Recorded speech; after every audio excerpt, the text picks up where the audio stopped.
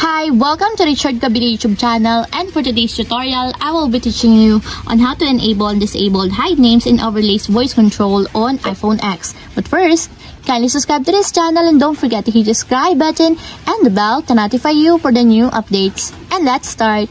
Using your iPhone X from your home screen first, go to Settings. Then in the Settings, scroll down and find the Accessibility and then Tap. Then in the Accessibility, scroll down again and go to Physical and Motor section and then tap the Voice Control. Then in the Voice Control, go to this section and then tap the Customize Commands. Then in the Customize Commands, tap the Overlays. And then after that, in the Overlays, tap the Hide Names.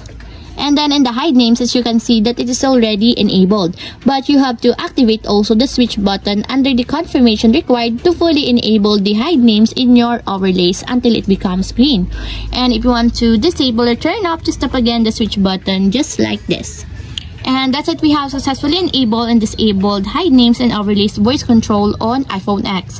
If you have a question, can you comment down below and don't forget to hit the subscribe button and the bell to notify you for the new updates. And thank you for watching.